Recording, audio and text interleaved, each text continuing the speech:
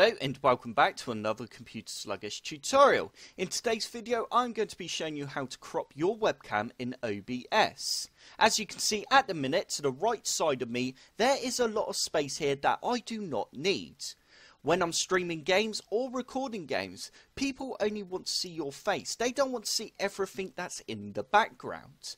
To start off with, you first need to find out what your webcam is called under sources. For example, mine is called Video Capture Device. It should come up with a red rectangle around your cam. And this is how you know you've definitely selected the right device. If it hasn't come up with a red rectangle around your webcam, then simply right click on your preview window and uncheck lock preview. Because if your lock preview is selected, then it will not come up. You now need to right click on your video capture device and go to filters, and you now need to press the plus symbol under effect filters and go to crop/pad and just press OK for the name.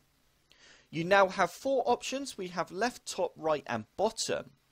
I need to adjust the left option because that is where all my hats and everything is. So if I just change this to say 450, it's now really zoomed on my face, and that is fantastic. That is what we want. We could now change the top value to say 50, or let's actually go 100. There we go. And that pretty much is spot on. This is what your viewers want to see. They don't want to see everything that's in the background, like I said before. Once you're happy with your settings, you can now press close, and we can just move our webcam across by just selecting it and doing that. And we could actually just drag the corners in a bit, just so it's zoomed a bit nicer. There we go.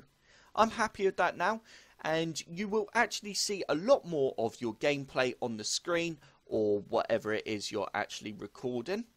I hope this video helped. If it did, hit the like button below and subscribe for more computer sluggish tutorials.